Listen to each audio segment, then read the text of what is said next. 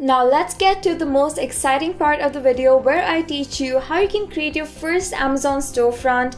It's a step-by-step process and it's going to be super fun, so let's get started.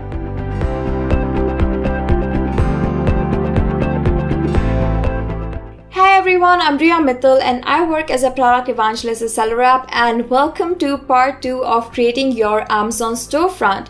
So in part 1, we took a deep understanding of what is Amazon storefront, features, how it works, how you can market your Amazon storefront, and overall how Amazon storefront is going to make you stand out on the platform, because Amazon, as you already know, is very crowded. So if you're looking forward to enhance your branding, Amazon storefront and A+ content opens a lot of doors for you. If you're planning to create your A+ content, if you want to know more about A+ content, next week we are going to be talking about that. So make sure to subscribe to our channel and click the bell icon to be notified every time we post a new video.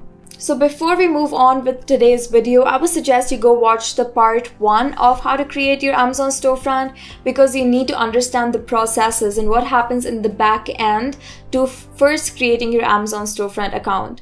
So watch the first video and then move on to this video. And if you do not want to do that, well, I have a quick recap for you ready, but I would still strongly suggest that you watch the first video so you don't miss out on a crucial information. But let's get started with the recap. So Amazon storefront is one of the key features that you can use to enhance your brand visibility and also boost sales and customer loyalty to your listing and to your product. So Amazon storefront allows you to set up a virtual store on Amazon.com, and you also get your personalized link to that store. So of course, if you're conducting marketing activities outside of Amazon, make sure to include that link, your storefront link, in the marketing activities so you can redirect customers from all of your marketing channels to your Amazon storefront and increase customer loyalty, sales, and people tend to spend more time on your listings as well. So as a brand owner, you can design multiple pages with one of your best performing products on Amazon store, and you can do so much more, and this will enhance your brand messaging.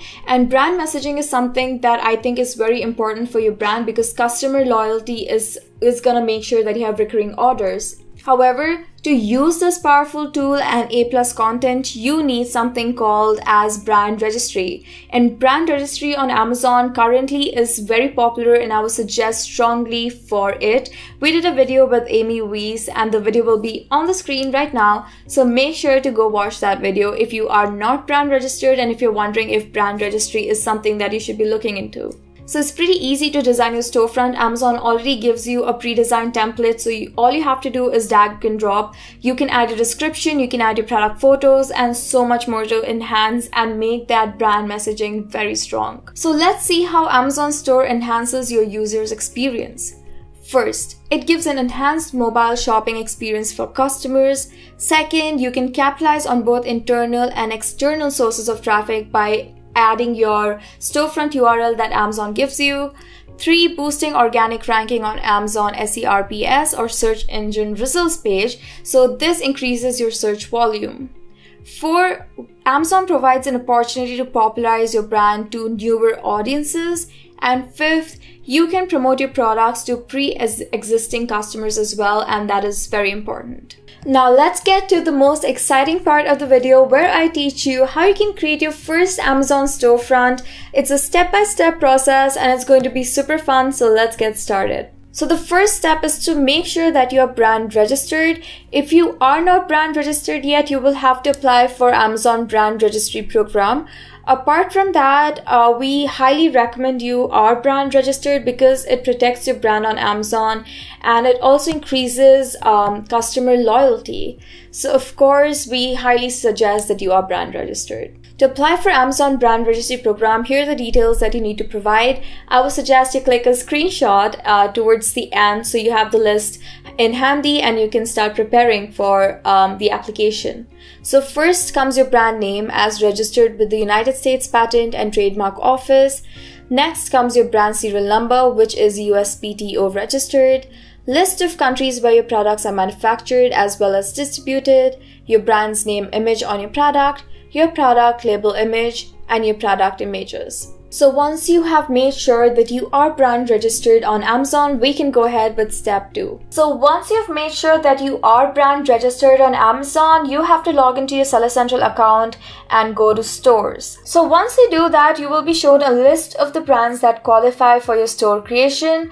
Choose your brand. Keep in mind that each brand can only have one store. So let's click on create a store. So as you can see, Amazon has taken us to the store builder page. Here we will begin the process of creating your Amazon brand store. The first thing that you need to do is to enter your brand display name, and you have to make sure that you leave out the phrases such as shop now or other information such as LLC. Then you also have to upload your brand logo, and Amazon has given some measurements for the images such as 400 into 400 pixels, so let's keep that in mind. So let's move on to the next step. This is where you create a home page for your brand store. This is what your customers will see the first when they enter you. So make sure you spend some time here and be as innovative as possible, because this is what decides if a customer is gonna stay on your store or leave. So first you need to enter a meta description of your home page. This is what appears in Google search results when a potential customer searches for your product. So you have to make sure that this is informative yet attractive at the same time. You also have to make sure that there are keywords in here that will make sure that Google algorithm is showing your Amazon store on the search page. So do some keyword research and make sure that you're keeping up with Google algorithm as well. So once you have entered your page meta description, we are moving to templates. So as you can see, you can customize any template by moving, adding, or deleting the section of the content. So Amazon will give you a few options to choose from. When you're selecting a template, you need to think about the purpose of your store. For example, the template marquee will suit better if you want to tell your brand story as well as showcase some of your best products. If you just want to highlight your products though, product highlight is something that I would recommend, because this will highlight your best selling product. If you want more options for product highlight, you can also use product grid, and you can enter your best selling products if you want to, or products that you want people to look at or potential customers to look at and buy from. If you do not like any templates that are given by Amazon here, you can click on blank and create a template from scratch. So for this demo, I will be using the template marquee, and let's create the page. Now let's start building the store. First, let me show you how you can add a new page for each subcategory. So first you have to go to the option called add page, which will be on the left side of the screen. And then you need to add a page title and a page meta description. You need to choose a template for the page next. Select a template depending on what you want to show on your subcategory page. So for example, if you want to showcase some of your products, you can either select product highlight or product grid. For this purpose of the demo, I will be selecting product highlight and clicking on create the page, so you can add a new tab. There you go. If you want to categorize your product further within a subcategory, you can create a drop-down menu within the subcategory tab. You can add a drop-down menu by clicking the tab you want to add the subcategory in and click on add a page. Again, you will be given a navigation title and meta description. You can select whichever template you want and click on create page, and you will have a subcategory. So the next thing you want to do is to add an image to the header section of the store. The header image is important. It is where you can showcase your brand logo, brand image, or tagline in a prominent way to anyone who's visiting your store. Make sure to follow Amazon's guideline for banner image. To upload a banner image, click on the header section, which is right here, and you can upload your image right here. Now let's start customizing the store by adding new sections to your home pages and sub pages. So you can use these sections or tiles to show your product images, images with text, shoppable images, text, video, background video, and so much more. So if you want to add a new section, you can do that by clicking on add a new section. You can add a split section, you can add a product, images, or so many things that Amazon has given.